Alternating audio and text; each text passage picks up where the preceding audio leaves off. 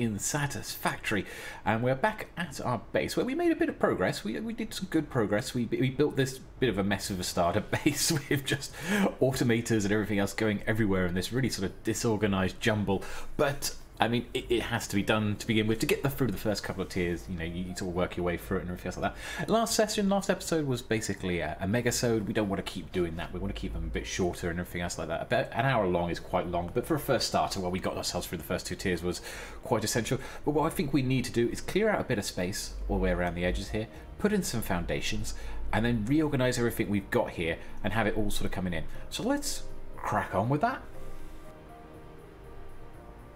This is something you shouldn't do at home, kids, and that is run with a live chainsaw. You should never run with a chainsaw. Health and safety first. I thought I told you before about walking through my base here. That's a live power line there. It is not safe. Seriously. Yes, you. I'm talking to you. I'm just looking around. Yeah, live power lines. Live power lines. Just be careful. No sense of preservation, these creatures. So what we have now is just a big flat plane of foundations, but that will do for our beginning of factory. It will be something that will enable us to organize a little bit better how we're doing everything. So the next step, I'm kind of like, I've got all of this, it's all kind of a bit disorganized. I'll probably just resort it into this area here. This may not even be the final way that we do this factory here either. This will just be a secondary temporary way of doing things, like the starter base it was in itself, but just get things a little bit more organized, work out what we need, what we want, and get some sort of production lines going in there somewhere. So let's see how we can do that now. This will now stack quite happily to this grid. Okay, so I'm thinking we'll build a storage system over here for where we can actually get things flowing into. So we're probably going to want a bunch of these coming across here. I'm going to start down the other end though. Maybe just here. Maybe a little bit over. Because this is going to be the first one we're going to bring in here. Because what I want to build is actually a production line that's going to start building reinforced plates for us and actually start collecting reinforced plates. And we also want to do the same for rotors because these are both things that we're going to need. So this is going to be the first one. This is going to be doing our production line for reinforced plates, just filling us up a nice little chest full there. What I'm going to need is to work out what the production rate is on this sort of thing. So if we look in here, reinforced plate, oh, we can do modular frames as well, and we're probably going to want to get some of those in there as well. So this is going to be a bit of a starter factory. We'll probably tear it down and build new ones again later. This is how we do it in Satisfactory until you get to the point where you got like what you need it doing. But it needs 6 iron plates a minute, and it also needs 12 screws. So we need to work out then, if that's how much it's needing, how much we could produce from other machines. So let's have a look. We have the constructor, which we can't afford yet because we haven't got the right amount of plates, but if we go and get the actual plates, we could bring it. I could really do with the jump pack for jumping backwards and forwards over here. It takes forever to run back and forward all the time. So let's go and jump over here. Let's go and grab what we need. There are a couple of methods that you can use. There's like overflow methods and everything else for getting these running, but we're just basically getting a basic started up. We're not going too much into ultra efficiency. We are just wanting to give it the basics. So we're going to put one here, one here. This isn't the most prettiest of designs, but we will just... Why won't you... Because I haven't got enough plate. Always the materials. This is why we need to be able to have that sort of stack of materials out there, because I'm going backwards and forwards, crafting, building, going backwards and forwards. We need to actually get the right amount of materials and have a nice stockpile of things, and not just these iron ingots. We actually need the materials themselves, the end products built. So this is what we're doing. This is why we want to be in a better position at the end of this episode, where we have a few of these things now being produced that are building up as a stockpile that we can just tap into and get into on demand what we need, rather than having to sort of run back and forwards and crafting at the bench. We want to be able to actually automate a lot of it. So this is going to produce iron plates, this is going to produce iron plates. Half of these are going to go off to a storage bin, the other half aren't. This is going to produce screws, so it's going to produce 40 screws a minute, so 20 will go off. Yeah, this works. The nice thing is at this level, it's all nice and easy, the mathematics. We say easy. We have 4 constructors here. So these 4 produce, right, let's have a look, 20 plates a minute. So that's 40 plates a minute being produced by these. That assembler down there needs to take 30 plates a minute. That gives us an excess of 10. So we have the full 20 from the first one over there is going to go into there. And then this one's going to split here, 10 going towards it and 10 going off to a storage bin so that we've got plates also being built up at a certain rate. That gives us an extra thing, but that gives us that side. And then we're going to do exactly the same thing on this side here. We could turn around and double the production by also having another 2 here, but and then maybe having an assembler over this side and then producing another load. But this will do for now. And the same mathematics works exactly the same for the screws here, in the fact that these are producing 40 screws a minute each. And because they're producing 40 screws a minute each, and that needs 60, the first one can all go in there, and then half of this one can also go in there, and the other half can go off to a bin.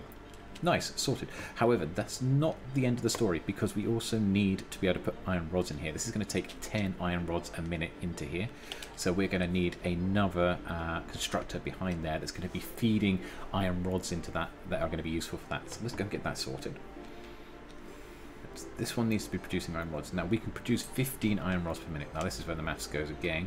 15 iron rods. These take 10. So we need 20. That's not going to be enough.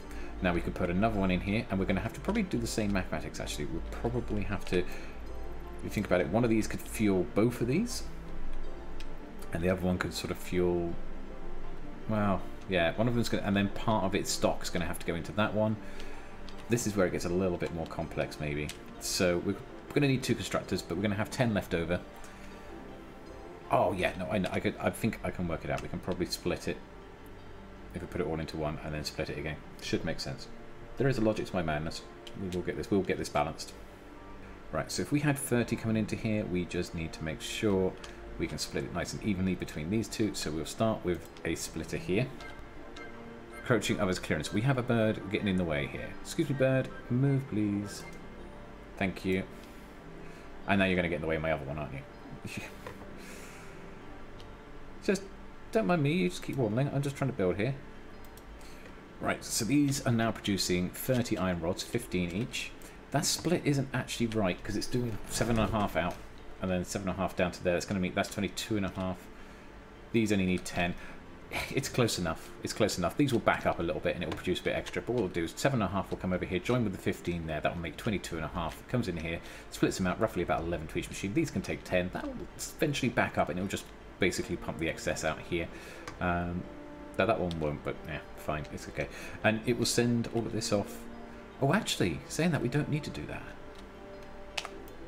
Someone has just figured that actually, if we have 30 coming in, they need 20. We've got 10 surplus.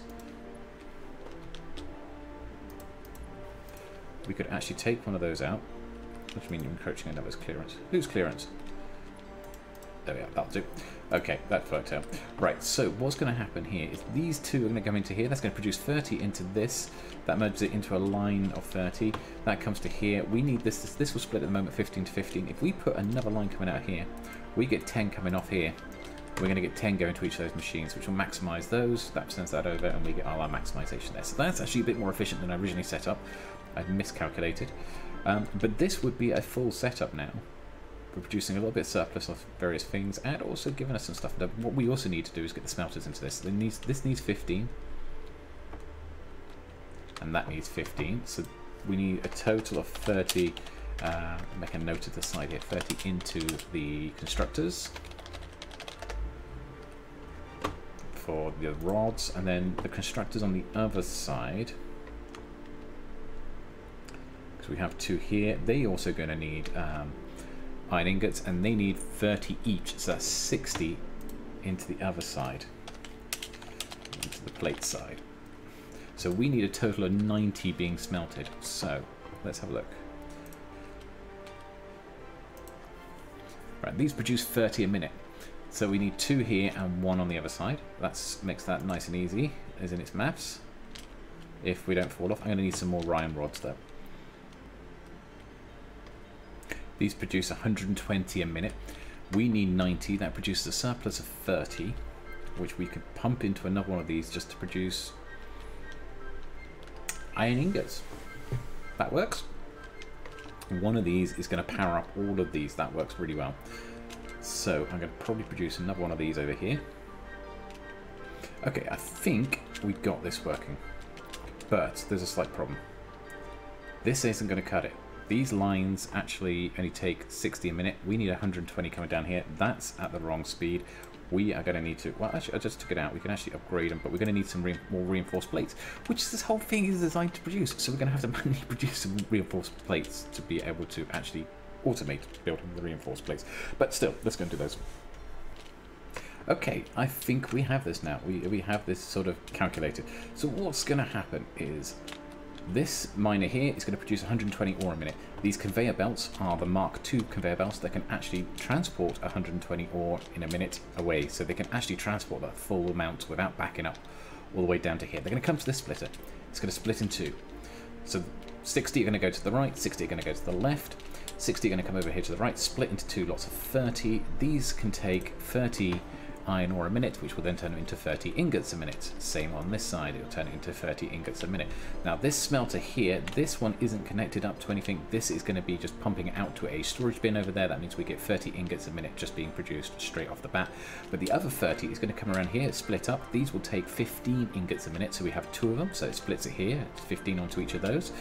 And in turn, they will also turn around and produce 15 iron rods. These 15 iron rods will come out to this point here. They'll merge together and then be split, because we have in total then 30 being produced between the two of these, and we need only 10 to go into each of these, and we'll have 10 coming up here. So we'll produce 10 iron rods a minute going into a bin, plus we also have 10 going into each of these machines. These machines will take only 10 a minute, but they will produce 40 screws a minute from that. So that will be 80 screws in total that both machines will produce. This one will come out, it will split its line in two. 20 will go off to the right and join with the 40 here to produce 60 screws a minute, which go into that machine. And then the other 20 go off down this line, which will actually become a little sort of item lift and go over the top, and will connect in and also be pumped into the bins as well. And we'll have 20 screws a minute being produced through there. And that in turn, with the 60 screws a minute that are coming out of here, will then maximize the speed of this. This will have 60 screws a minute coming in, which will produce enough for doing the iron plates. But that's not the only thing that's needed in this assembly for the iron plates. So if we go back to the beginning, with the 120 that are coming off here, these split into 60 ore along this line. This comes into here, splits into two. So this splits into 30 and 30 again to these smelters, similar to the other side here. 30 into there, 30 into there, that makes it into 30 iron ingots. That makes 60 in total that are being produced in here. They get merged together and then split again. Not that they need to, we could have just fed one directly into each of these, but we split them and merge them together. And then they're going to turn around and take those 30 and produce 20 iron plates a minute on each of these. That's a total of 40 iron plates. And just like the other side, what we're going to do is we're going to split the first machine in two. So 10 goes off towards a bin, it'll go up on the left and over the top, and the other one here will then have the other 10 come and merge with these 20, which makes 30 iron plates a minute, which this machine can accept at 30 plates per minute, which with the 60 screws a minute coming from the other side means that this machine will then produce 5 reinforced plates a minute. And that's automation. Satisfactory in a nutshell. That's the kind of maths that you need to start working out, and that's the simple level of maths in this. If you start doing it, now you could, how the level you play to this game obviously depends on how complicated you want to do. You can make it all work out all the maths, or you can just pump in as many machines as you can. But if you want the maximum efficiency, that's what you need to do. Right, okay, so this is going to produce out to this, so we're going to just bring this here, and we need 5 of these side by side for just storing our goods coming off there. So we're going to pop these over to here. There we go. And these are going to store the sort of surpluses that come off here. So we've got to work out we've got the surpluses. Right, first one we've got to do is obviously the 5 per minute of that. That comes out quite nicely. Then we also got to work out, we've got 2 coming over the top. We'll probably connect those into here. What are these? This one will probably connect to this one. You mind. It's so rude. Alright, I know it might have been your old stomping grounds, but you're moving across my factory.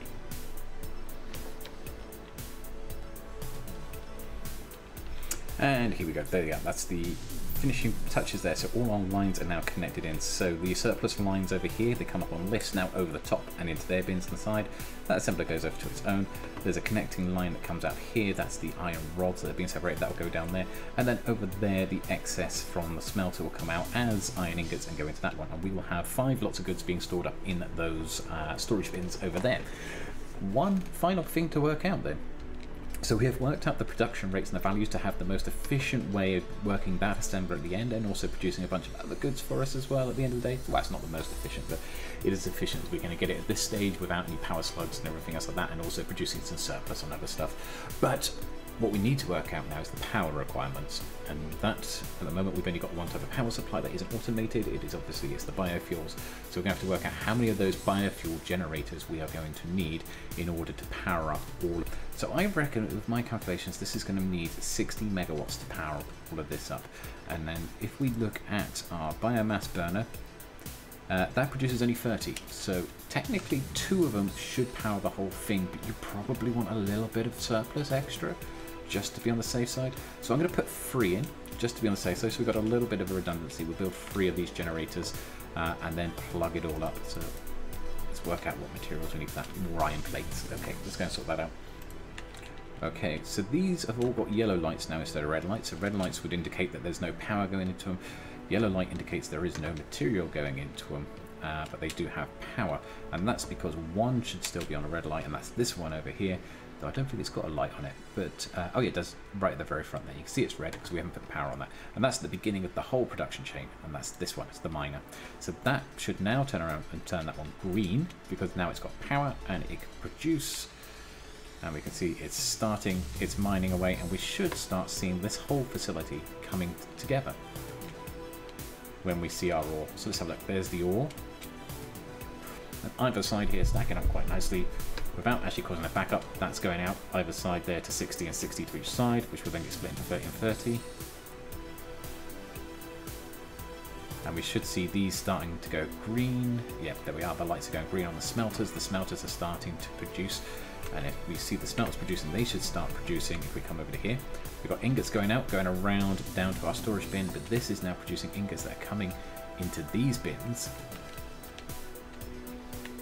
And what we should see this start doing, as long as everything is set up right, is we should start seeing iron rods coming through.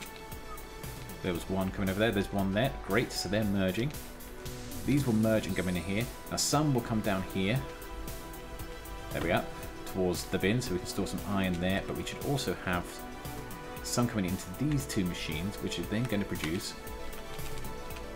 nails, or screws. I keep calling them nails. They're not nails, they're screws. There should be screws coming through out there. It's producing, so let's have a look. Yes, there we go. So we've got screws coming over here, so they're coming out. Now some of the surplus screws are going to be coming up. You can see them going up the lift here. They're going to be going over the top there, and you can see next to here we also have some additional materials going up on that one, and that is of course the plates that are coming out of here. So we've got plates coming through here. They're going to be either rising up through here or heading down on this line into the producer there. They're done exactly the same as the other way. We'll just double check that's all coming through properly, but it looks like it. So iron ingots should be coming out of these smelters here, going into... Oh, we are a bit slowing down because we haven't built that line. So let's build that line. That should empty that. There we go. So there should be more iron ingots now coming out. So that should speed up the production on these ones. We have missed one. It's always worth doing this. Once you've done your line setup, just go back and re-double check it. Okay, so that's now producing all the iron ingots. They're coming through. That's now should be producing sheets to both of these. Yeah, there we are. Some are going up there, but the rest will be coming over to here. And this is now working away, building reinforced sheets for us. 5 a minute of the reinforced sheets should be coming out and start coming into this bin. We have a working production line. As it starts to get towards night time, as we're starting to get in the fading dusk here, I do want to bring out, I think it's a good way to finish this video today, one of these. And everyone knows how much of a treat, if you've ever played Satisfactory, how much of a treat bringing this down is. This is the space elevator. Normally I see this in the daytime, so seeing this at night with its lights and everything else. It should be pretty cool as it gets assembled. Job done. There goes the warning. If we look up above, there's something up in the sky. Claws are opening. I just love this animation. Bang. Bring in the cable down. Cable down from orbit. Connect it in. This is actually a proper design concept, the idea of being able to lower a cable from orbit to create what is known as a space elevator. And there's the platform coming down. Almost very much like Close Encounters of the Third Kind, actually. We see it coming down. You love the animation of the space elevator when it first comes down. We'll probably move this eventually, but at the moment this works really nicely. There it sits here. Look at that. I love the lights just flashing up above. Always reminds you a little bit of a fairground ride. But yeah, that's the platform that will shoot up to orbit whenever we need to send things, because the whole aim of Satisfactory is to produce things that we send into orbit. And what we're needing at the moment is something called smart plating, which I have no idea how to build at the moment, but it is something that will be on the future cards that we need to do. I believe we need to do that to hit the next tier. I don't think we can open, unless this has opened up the next tier. I don't think just building the space elevator brings the next tier up. I think we've got to do the smart plating to get to tier 3. Yeah, it needs the space elevator phase 1, so we haven't completed phase 1 yet, which is to send up the smart plating. So once we send up smart plating, this facility will then go that one step further, and this is why you've got these bits, these entrance bits here, so you can actually load in from around here. But it is very, very cool. It's needed for tier 3 and tier 4. Oh, delivery will unlock 2 tiers. Okay, so yeah, we need to build smart plating. Smart plating gets produced. We need reinforced plates. So building these reinforced plates is going to be quite handy, but we're also going to need to build rotors, and we're also going to need to think properly the modular frames as well. I think they're all going to be part of what is needed for the smart plate. I'll have to look it up, but we'll do that in a future episode. But yeah, look at this, in the night sky, this beautiful night sky, and we have that flashing away. Our space elevator has now arrived. I'm Draken. This is the DrakenGameWerks. Hope to see you again all soon. As a quick aside before I go, I just wanted to talk about the fact that I have a couple of other YouTube channels as well. So you may be aware this is a brand new channel. We've just started this, but this is actually my second channel. I have a first channel, which is DrakenGameWerks. Definitely go and check it out. I do all my Minecraft content over there, and that's been going for a little while now. And it has a bit of a following. It's quite nice, but if you're into Minecraft, go and check out the stuff on our first channel here. The second channel here is for any other games. At the moment we're starting up with Satisfactory. There may be other games coming through like Star Citizen and stuff as well on here. We shall see. We shall see what takes, what doesn't take, what I feel like doing, so forth. We also have another channel called DrakenWerks as well. That is where I upload any streams that I do in the week, because I do stream over on Twitch as well twice a week, and sometimes a little bit more often depending on how I feel throughout the week. So definitely go and check out that side as well, because they're all going to be good for you as well. But in the meantime, you guys all take care, and we shall see you again soon.